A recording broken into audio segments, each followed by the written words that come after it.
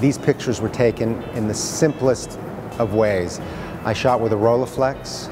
There was no additional light, and I obviously had subject matter that was charismatic and unique.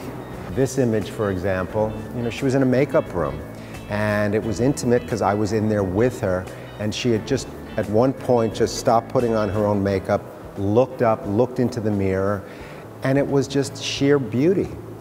There was no prodding necessary. I didn't have to ask her to move her head to the left or to the right. It just felt right. I called her. We set up an appointment to go down to her place in the ghetto of the Lower East Side at that time, on East 4th Street. And the only thing she required of me was Richard call me from the phone booth across the street. This was 1983. And I didn't really question it. She said, "You'll understand when you get down there." And when I got down there, there were a gang of men, kids hanging outside on the stoop, and they were really kind of, it felt like the guardians of their domain. And once I called her and she said it was cool to pass, I walked up, I said, "I'm here to see Madonna," and the seas parted. And then I hear this voice from above screaming my name.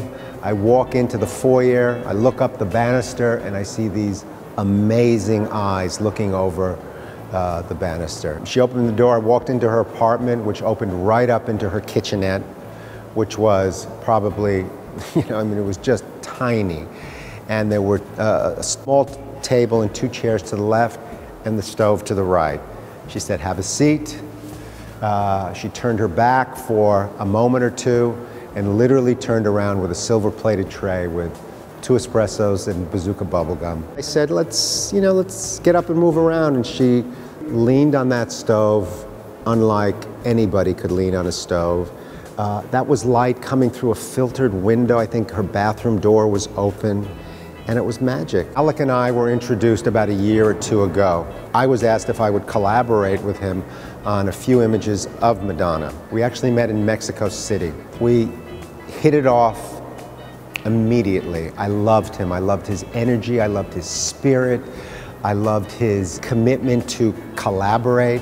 And we just fell in love with each other's spirit, if you will.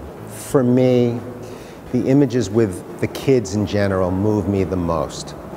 And it could be that image there where she's hanging out up on the roof with those 5 kids. It's not so much that I think the photograph is better than the others, it's the spirit behind it. This is a young woman at the time, 25, who was really giving something back. I don't think she even knew it. She was giving something back to her neighborhood, these kids who had nothing. I didn't know she was going to explode. I felt I was in the throes, in the hands of something special. I hadn't heard her music. I fell for her spirit.